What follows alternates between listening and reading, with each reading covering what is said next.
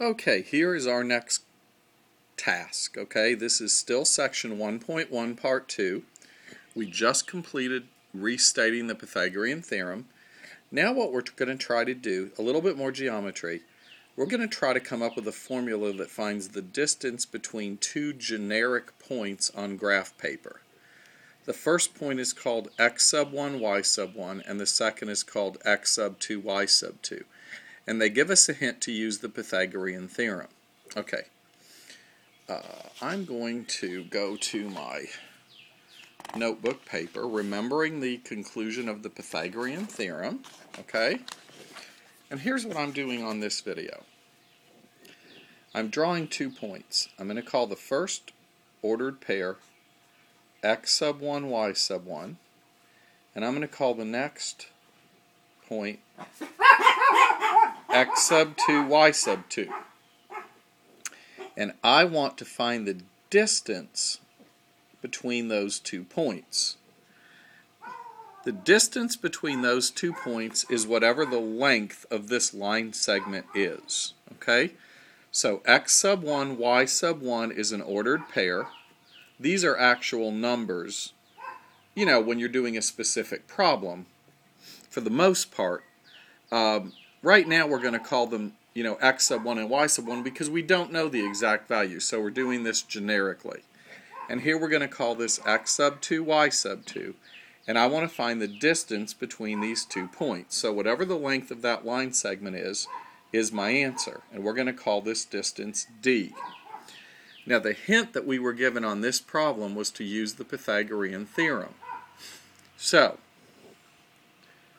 I am going to create a little right triangle in my sketch. Okay?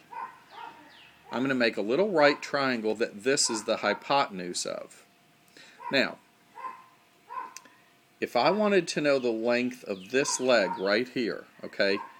If I want to know the length of this leg, notice as I'm moving back and forth, the x value changes. The x value here is x sub 1.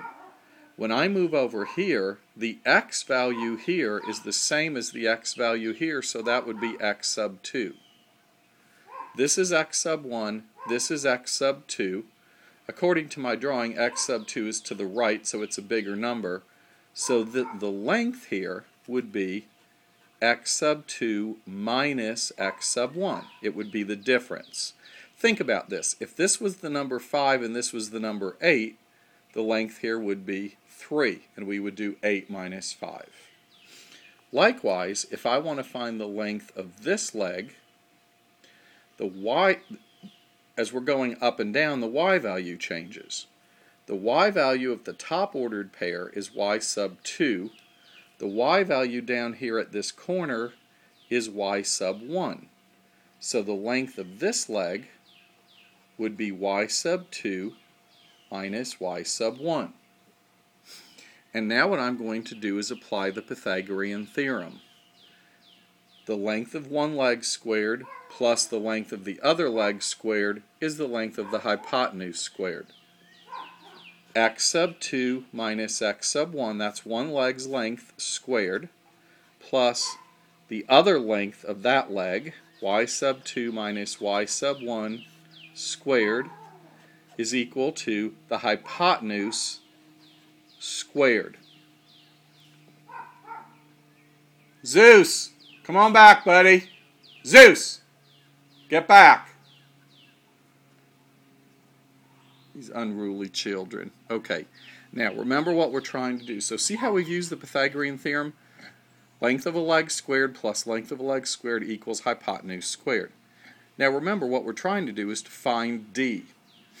Well, d is being squared, so to find d, I'm going to apply the square root property. Remember to do that. When I apply the square root property on this side, I just get d by itself. Whenever I apply the square root property, it always starts with a plus or minus because there are 2 answers in the square root property, and then you take the square root of this side.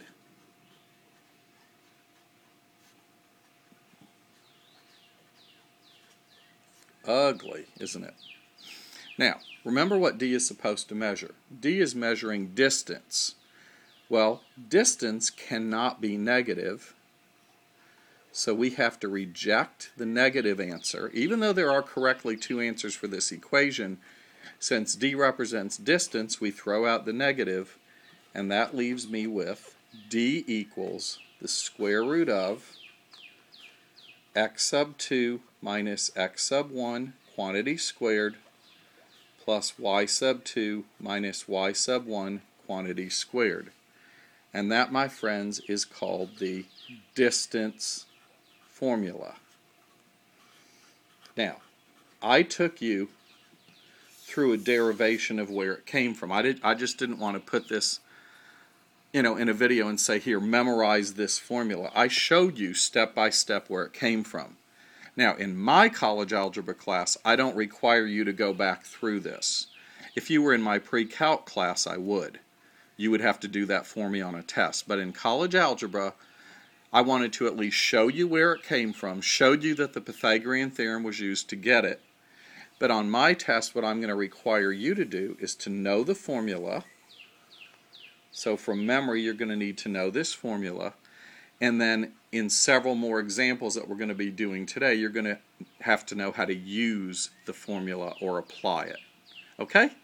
So in Math 1105, have this formula memorized. It's called the distance formula. And in future videos, you're going to see how we actually use it with specific numbers. But if anybody ever asked you where the distance formula came from, you can say that the Pythagorean theorem was used to get us the distance formula, and you see it.